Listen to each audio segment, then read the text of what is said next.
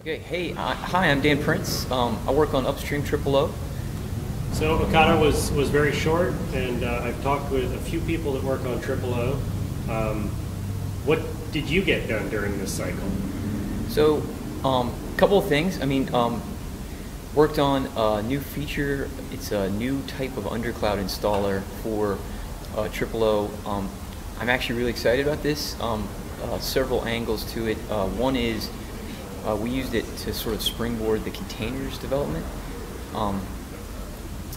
Basically, by reusing the same TripleO heat templates to install the undercloud and the overcloud, we can basically leverage, the same architecture, and it gives you a framework where you can design and implement services on a single node, and then also have them work in a multi-node overcloud environment. So we sort of paved the way for that.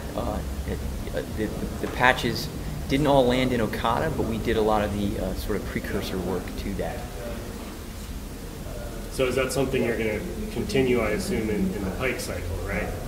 Yes, I expect in Pike there'll be more polish on the undercloud installer.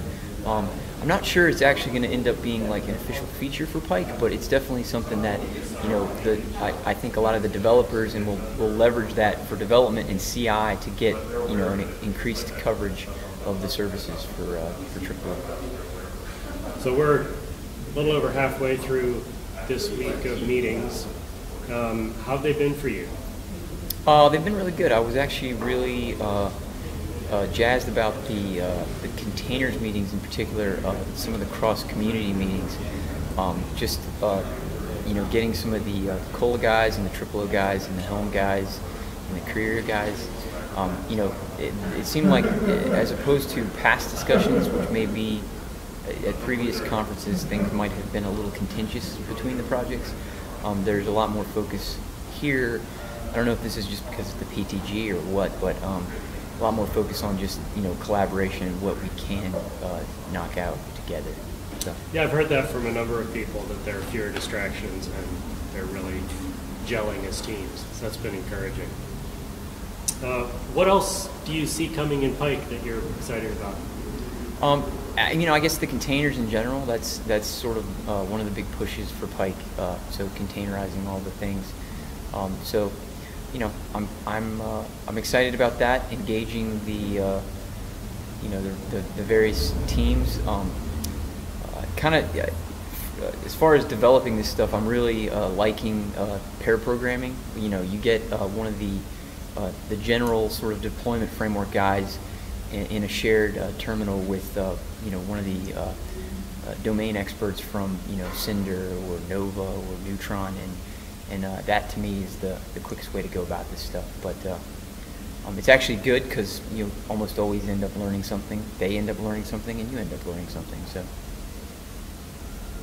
Tell me about your work with the undercloud stuff as it relates to PackStack. Sure. So the undercloud installer, we've got this. You can, on the command line, you can type in OpenStack undercloud deploy, and basically at that point you can string together all of the heat templates and heat environments. And so what I think we'll end up doing for the undercloud is we'll have an OpenStack undercloud install command that mimics what instack undercloud does today.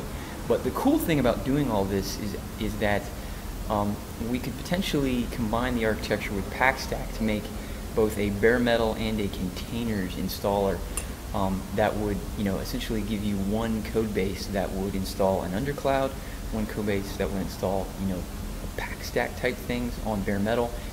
Both of those can be with packages or with containers, and then the same heat templates could then be used to deploy your overcloud. So could be some pretty cool stuff, and some convergence going on across projects. So. What are your thoughts on all of the various different deployment tools and their future? I think at some point TripleO has been snowballing a little bit. At some point, we're going to have to carve out some of the technology pieces and converge on things. Whether that's long term, making more use of things like Kubernetes and Ansible, and maybe weaning off of some of our existing workflow and micro orchestration tools, puppet, perhaps. I don't know. I mean, because we do still get a lot of value out of that, but we do need to constantly ask ourselves the question as we add technology: what are we getting out of it, and what can we remove?